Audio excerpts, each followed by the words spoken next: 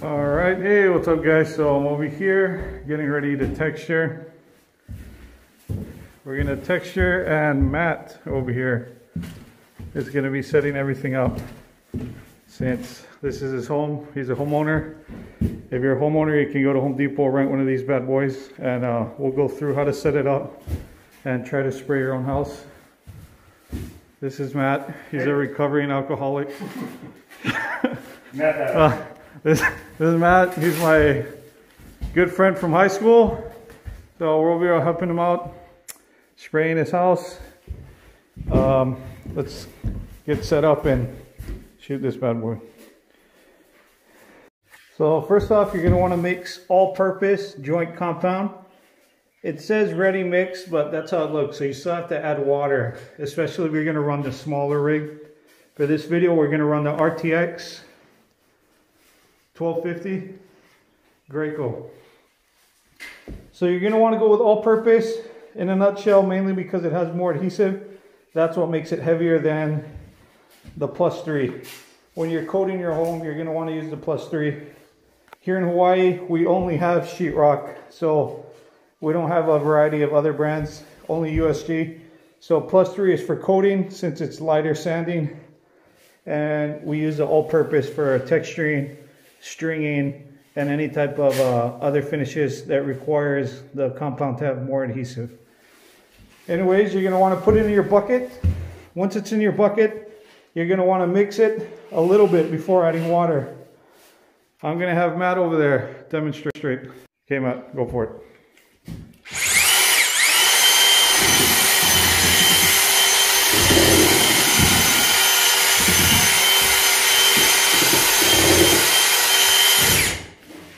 Okay, once it's mixed, you're going to want to add some water. What we did here was we got a regular mat. So we use about 7 of those, Matt. Oh, okay. Yeah, so that's 2. Pour the whole thing in, mix.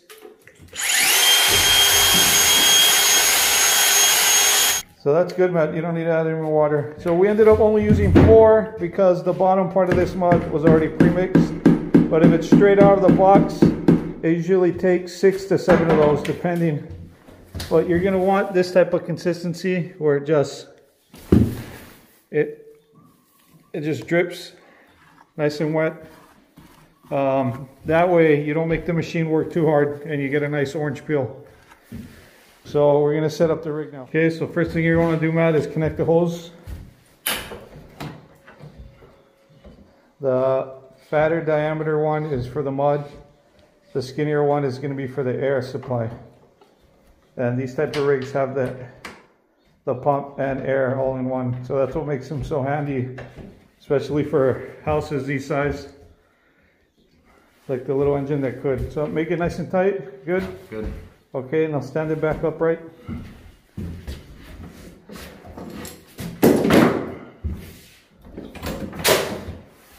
Okay, you're going to want to connect the gun now.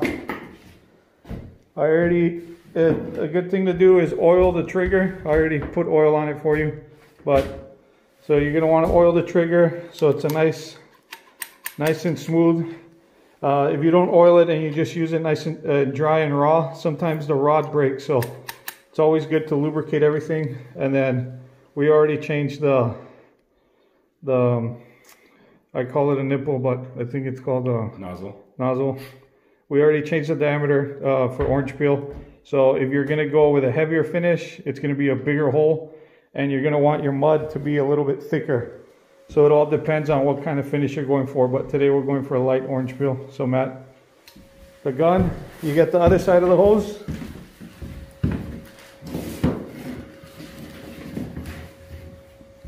And the air goes into the bottom of the gun. And you just screw.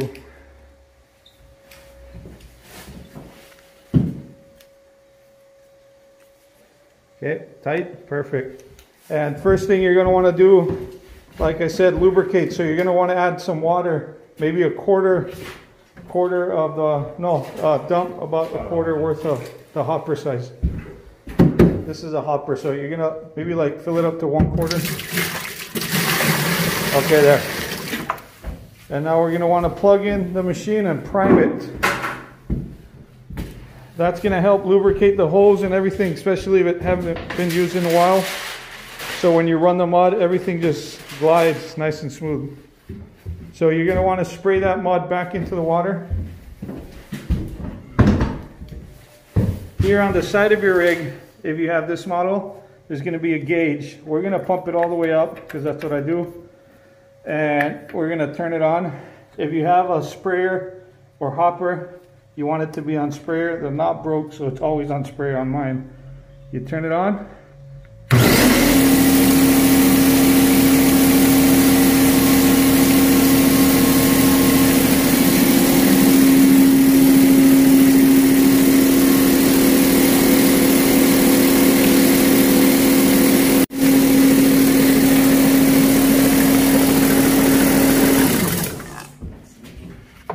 Yeah, it's gonna leak a little bit because it's water, but once the mud goes in, but you always want to make sure you don't run the machine too much without any material. As soon as the water stops, you turn it off right away. Okay, so Matt, now you're gonna get what we mixed and dump it in there.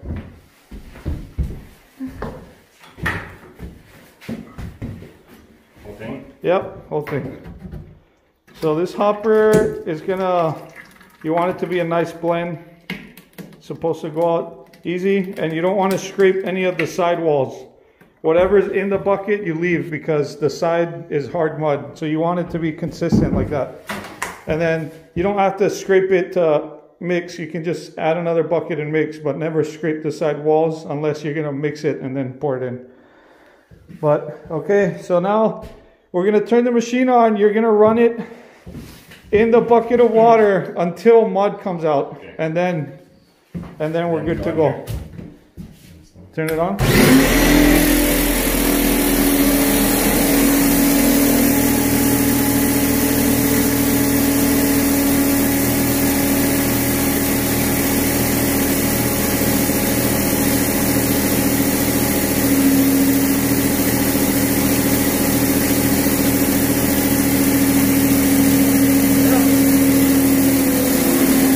Now that we purged it from all the water, all we have is nice and smooth mud. We're gonna take it to the room, and Matt, you're gonna practice on one of your closets. Okay. So we're leaving the machine out here because what you wanna do is you wanna go into the furthest corner and work your way out. That way you don't run the risk of touching any of the walls and screwing up your finished surface. So there's more than enough hose for Matt to start in there. Matt, you're going to want to unravel this spaghetti first. That way it goes nice and smooth. Since you're going to be weaving in and out of the rooms, you want your line to be nice and uncurled. I feel like we could actually move this rig a little bit further out. But Matt did a pretty good job masking off everything. This used to be a single wall home. We hung drywall and now we're gonna finish it. Okay. So after you turn the rig, we're not turning it on now because you're not gonna be able to hear me. But you're gonna wanna play with the air. This is the air gauge. This is closed. This is fully open. I like to put it about 3/4 of the way. And I already have my material dialed all the way in. So what you're gonna wanna do is, I don't press it all the way because if I do, you're gonna get just huge splats on the wall. So I hold it about 1/4. So is that the only thing you adjust? This is the only thing you adjust, and then the rest is just in how. So if you pull it down more, what happens? Just more mud comes out? You're going to get more, so. Oh, is it the width of the string? In here, you see that? Yeah. And it's holding up against this. So the further out, the more mud you're allowing to get pushed through there. Mm-hmm. So if you press it all the way down, you're going to get more mud, and you're going to get bigger sizes, but we're going for a light orange peel. So I like to just hold it about 1/4. Some guys like to hold it down and then you can just lock it in place. If you're gonna do that, then you're gonna wanna play with this adjustment. So it only brings it down about 1/4, but. Oh, you can stop it. Yeah, I'm just gonna hold it like this. Yeah. Just cause I like to play around with the trigger while I'm spraying. You get a little bit more tired, but I feel like you get a little bit more control over the consistency in certain areas. you're going to want to stay about a foot away from your surface area. So you don't want to get too close and you don't want to be too far. If you are going to spray like this, you want as far away as you are from here, you want it to be similar to the ceiling. And that's how you're going to get consistent dots in your texture. If you go close here and then super far here, here's going to be really mushy and big, and over here is just going to be a mist. So you want to stay around the same distance, whether you're doing walls or ceiling. The tricky part is when you're in tight areas like this closet. So for tight areas like this, Matt, you're going to want to shoot on the ground first to purge the machine of any pressurized material so it doesn't throw on your finished surface. Shoot on the ground first and then fast, go up, just hold it, boom. And then when you get to a wall, once you have a little bit more to work with, you're going to see a pattern. The spray size is going to be about, maybe about, I want to say about 10 inches as far as the spray goes. You're going to want to go up, down.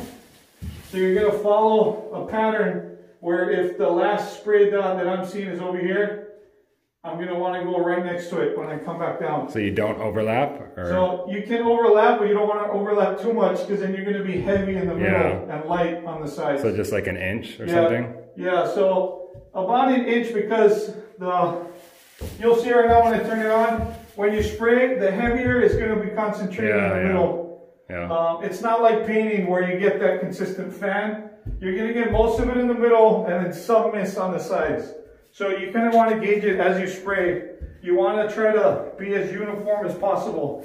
Once you go up and down, you can follow through by going side to side. On a small area, you just do it fast. You don't want to stay in one spot too long, because the longer you stay in that spot, the more mud you're going to get. It'll build up. Nice fluid movements. Up, down, up, down, side to side. So that's one way. The other way is circles. So you're just kind of constantly moving your wrist. Same, not stagnant, but you're going to follow the same pattern where it's up, down, side to side, but it's going to be more random. Is circles better for tight spaces, or circle, does it matter? It depends on what you feel comfortable with, Matt. So if you feel like you're not getting that consistent, then you want it to be more random, because texture is random. It's not, it's imperfect. You want it to be as uniform as possible, but you want it to spread out. You don't want it to look machined, because it's going to look weird. So how do you usually do straight lines when you do it? So when I'm on tight ceilings like this, I'll do circles. This one I'll just follow through once, circle, and then I'll only switch back to regular on the walls, because I have a decent enough space. Yeah. But if it's small, so I'll shoot the closet for you, Matt.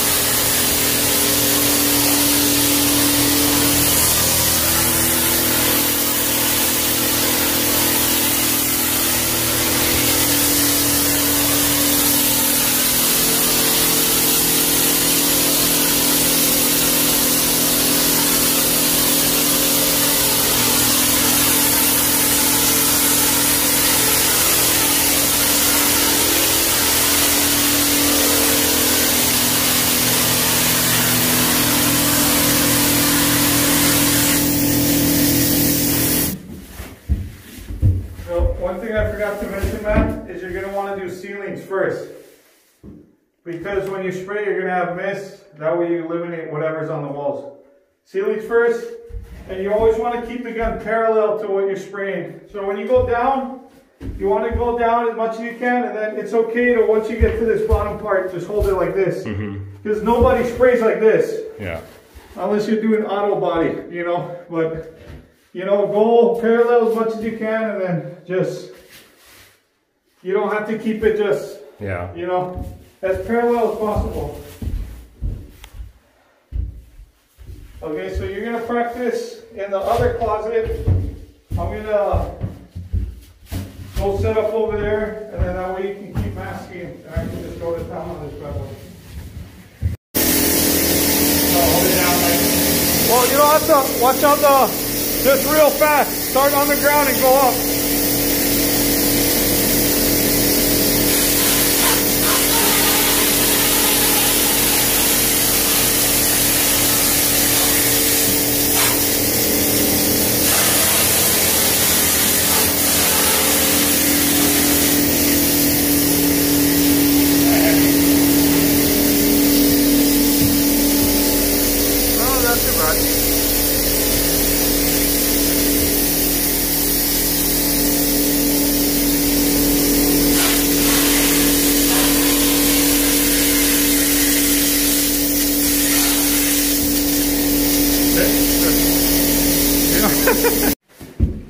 So, oh yeah, that's not even at all. So the hard thing about texture, like anything, even taping, is repetition is going to make perfect. So you're going to get some heavy Building up. like you saw how it built up there. Yeah.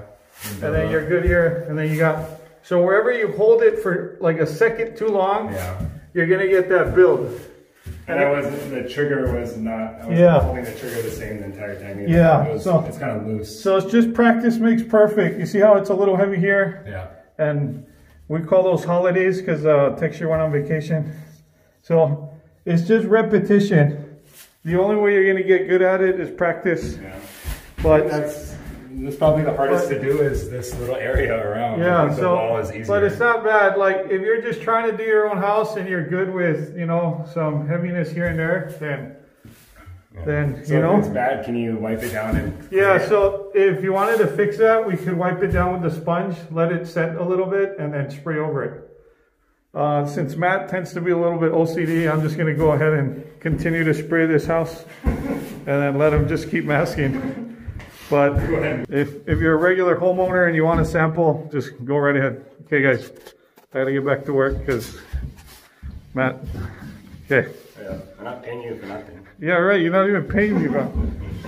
Yeah, I'm not paying you. This is all free labor because Matt is my high school buddy, and I love him. Oh. Okay. So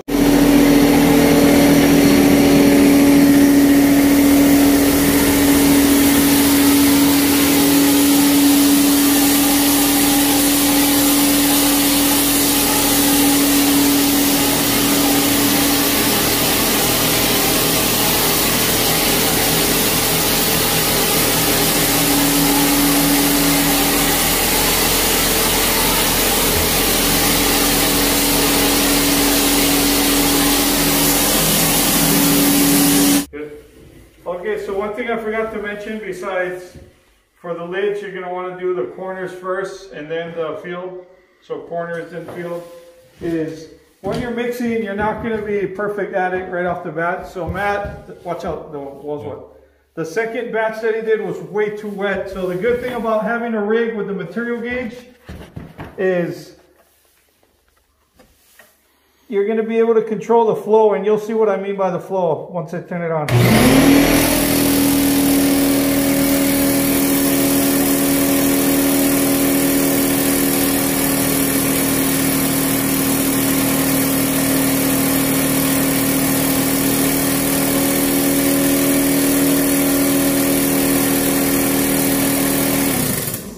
So that's a indicator of whether or not your mix is the same. So your first bucket, you're going to want to turn off the air, just press this, and get a gauge as to how far it shoots out, and if it's consistent. It's a nice stream.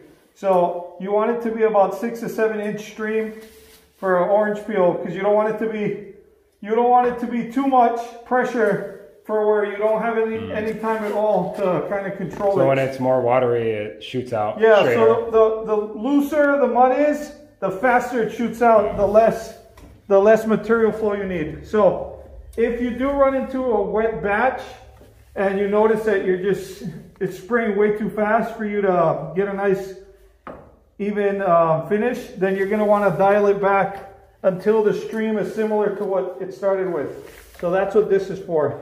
But so you make it less or? Less.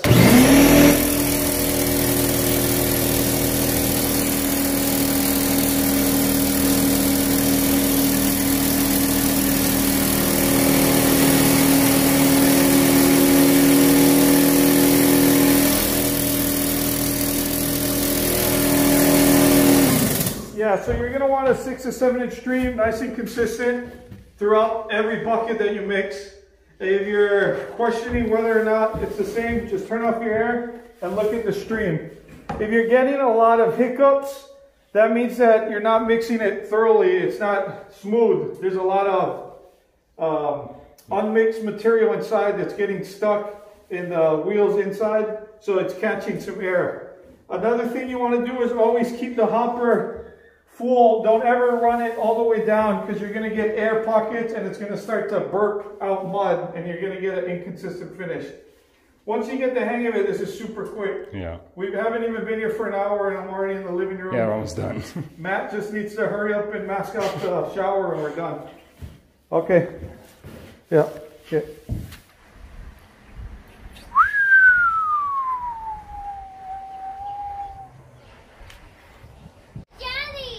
Brandon over here is the best. He just dropped off the Merco. How you been, bro? Thanks, man. Bro, you're getting skinnier, bro. Trying, bro. Are you like training? Just working out, you know. So all the single ladies, this is Brandon Sherman Williams.